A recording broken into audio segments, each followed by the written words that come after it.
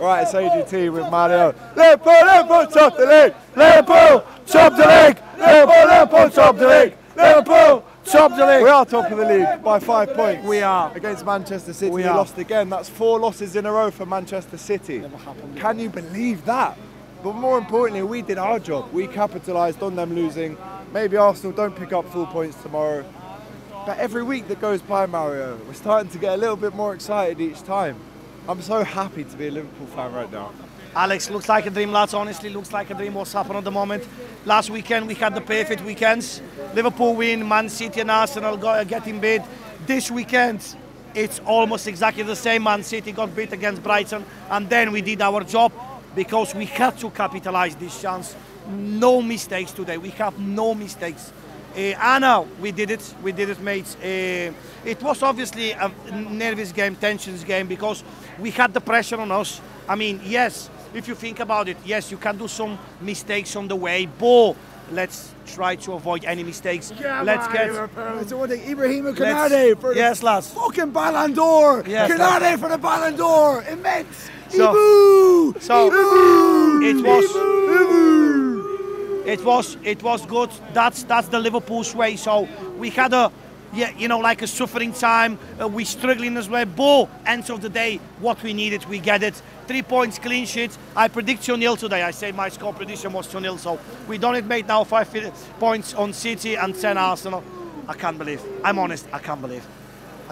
Honestly. We are literally pinching ourselves right now because under Arne Slot, and at the end, he gave a little smile to the Kop. He laughed. I know. As if to say, what is For going the first on? time, probably. He laughed at I us, know. and he was so happy. I know. That was an amazing reception that we gave Arne Slot at the end. But talk to me about the first goal.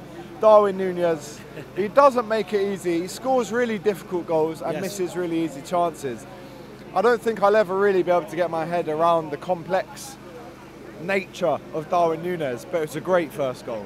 It's a great first goal, and I'm honest with you, when he went a little bit on the side, I thought, here we go, he's gonna miss again. But this time he proved it wrong, and he's got a very nice goal, definitely. Proper number 9, very nice goal, Darwin Núñez goal. But obviously, Alex, if you want to ask me, I expect more things about Darwin Núñez. Yeah, he's doing well, he's running a lot, he's recovering balls, he's a very hard worker, but it's not enough. So he needs to score goals like this more often. The second one, I mean, he's through on goal, he's so far ahead of anyone else. You think he's just going to pass it into the far right. That's it. But for some reason, I don't know if it bounces just before, but I mean, we were all hoping that the net would bulge for the second one. It didn't, and then he has a header 30 seconds into the second half, and you think, has he not scored that? But luckily for us, like you said, we dealt with the pressure, we suffered. The 1 goal difference was enough, and then Mo Salah, what a finish.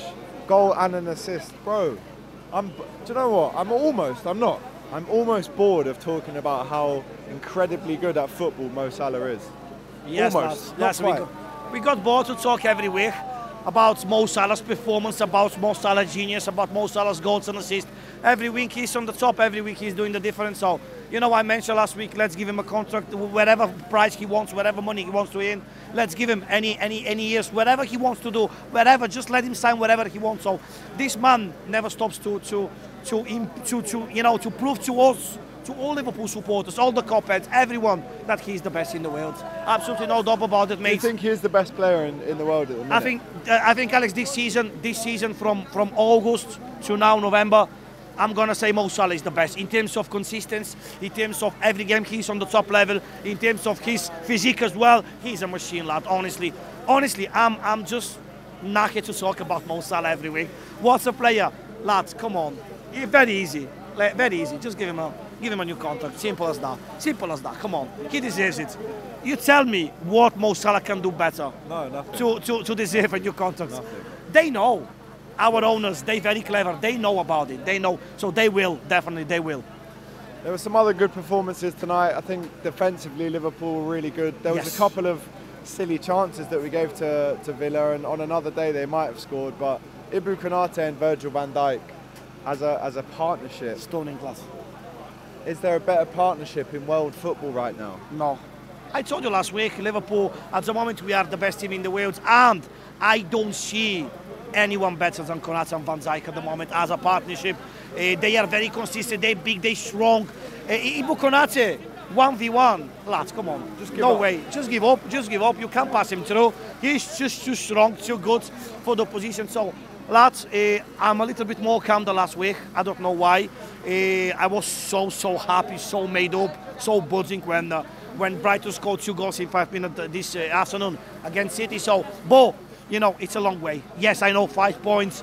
Great stuff, but it's a long way, lads. It's a long way, but let's keep it in this way, because in May, Alex, inshallah, if everything gonna be like that, we're gonna take something special. And the Champions League maybe as well.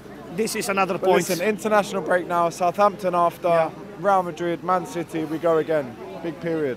Big period. Hermanito, as always.